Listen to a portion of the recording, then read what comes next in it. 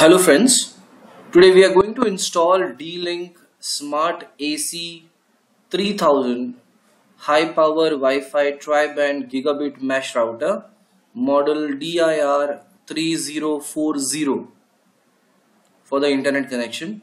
So we are going to see the different modes which we have on this DIR-3040, different features and the installation for the internet. Alright, so let us see how we are going to do it. Firstly, we need to turn on the device. We need to connect a LAN cable from the laptop to the D-Link router on the LAN number 1, which I've connected right now on the LAN number 1. And at the back side, if you see, you have a yellow slot which is called as WAN slot, also called as internet slot.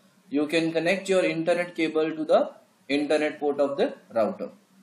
Alright, so once we connect a cable from the laptop to the D-Link router DIR-3040, you need to open up the browser and you need to enter the IP address, which is 192.168.0.1. So once you open that, you will get the wizard. So you will get the terms of use and privacy policy. Just have to click on agree. Then this wizard will guide you through step-by-step process to configure your new D-Link device. So you can click on next. It will try to sync the internet connection. It will try to identify the internet connection type. Now in my scenario, I already have the internet connection as dynamic. Alright, so it will automatically try to identify what type of connection you have. If it is a triple PoE connection, it will give you a prompt for username password, which you'll have to enter, which is given by your internet service provider.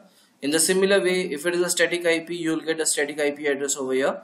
Static IP, subnet mask, default gateway, primary DNS and secondary DNS, which is provided by your internet provider. Okay, so then you just have to click on next. So once you click on next, you will have the option to set the Wi-Fi name and the password.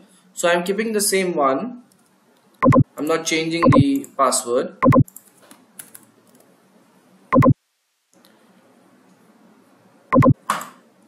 This is the device admin password which you need to set up. I'm setting it up as admin123. Then click on next. Select the time zone. Click on next. Keep up my device to automatically. You can just click on next. This will give you a summary. You just have to click on next and then just have to wait for some time while the device will get reboot. You will see the number of lights on the device will turn to orange and then white. Just wait, all the LEDs goes to white.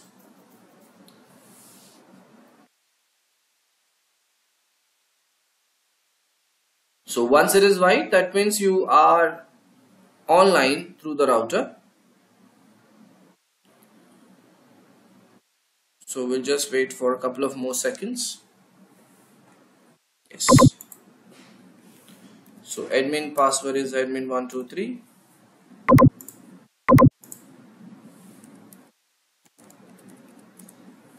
So once you log in, you'll be able to see the screen which says cable status connected, connection type DHCP.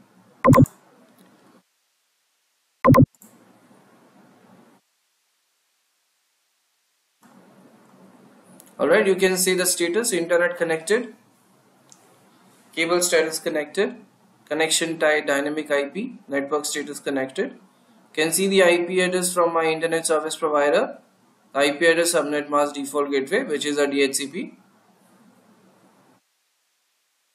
The status shows internet connected, so that means the internet is up and running. You should be able to access the net. Now if you want to check wirelessly, then you can just scan for the network name. You can just check what is the name which is given. So here this is the name for the Wi-Fi. You can change it if you want. You keep DIR-3040.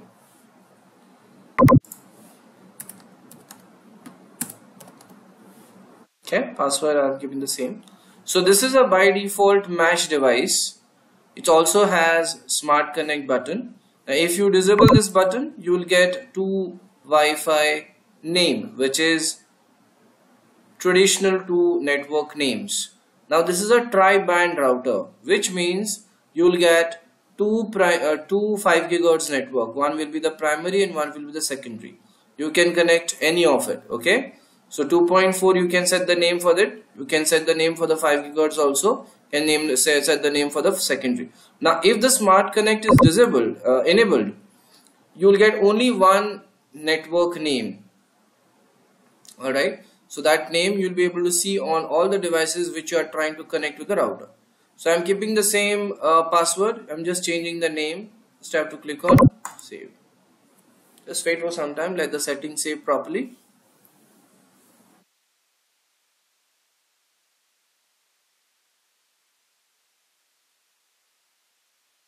So it is saying when reconnecting to the device, please use the new Wi-Fi name and password you created. So whatever name which we have created, you'll be able to see at the right side bottom of the laptop.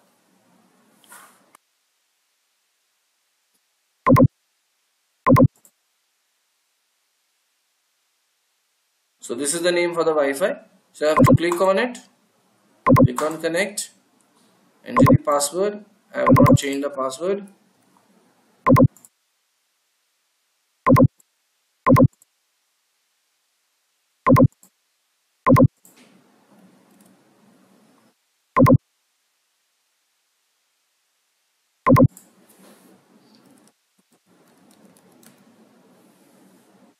So once it is connected, should be able to access the internet.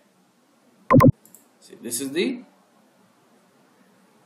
IP address which I am getting from the router, and this says internet, so that means I am able to access the internet right now. Okay. Now if you are disabling the smart connect, then you will get 3 networks. So one will be the 2.4, one will be the primary 5G, and one will be the secondary 5G. You can change the network name, change the password which of your choice, and you should be able to access the internet pretty fine. Okay, so that's it for the internet configuration. Thank you.